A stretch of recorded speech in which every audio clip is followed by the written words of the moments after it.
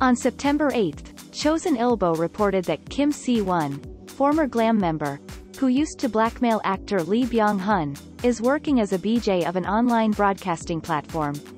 She earned a total of 700 million won, about 600,000 United States dollars.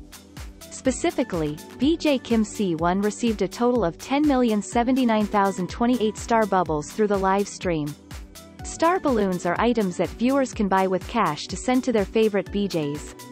The live stream platform Si-won uses will charge 30% of BJ's revenue. After deducting fees, Si-won received a total of 700 million won. As a BJ, Kim Si-won can earn extra profit from the donations that viewers send to her personal account. Many Korean viewers were surprised at the amount of money Si-won received just from the live stream, especially when she was involved in a big scandal.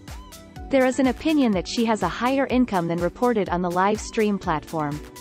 In 2012, Kim Si-won debuted in the group Glam under Big Hit Entertainment under the stage name Da-hee. In 2014, female BJ was accused of blackmailing actor Lee Byung Hun. Si-won admitted that she used a recording of the actor flirting with her with sensitive words to blackmail him. She demanded 5 billion won from Lee Byung Hun.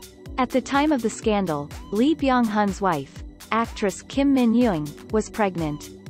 As a result, Si-won was sentenced to 1 year in prison under the charge of extortion.